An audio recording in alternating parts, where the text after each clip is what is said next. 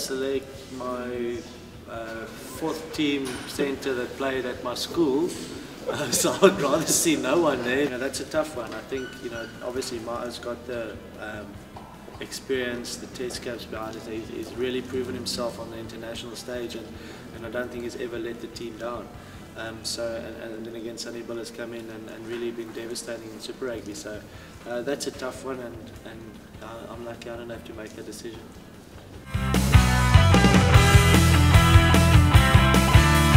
If you look at the way that the Cheetahs defended this year against the Crusaders, they were in their faces. They didn't give Sonny Bill space and time to offload and to run the ball. So you need to be in his face, and you need to be aware of the players around him as well that's running off him. So the defence just needs to adjust quickly to that and be in his face and stop his momentum.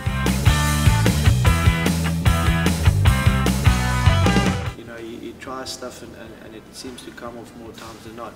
So that's fantastic for the game. Obviously at test level, the pressure is a little bit more. Looking at the conditions in New Zealand come World Cup, it will be a little bit more wet, and you'll have to probably won't be able to do those flashy stuff.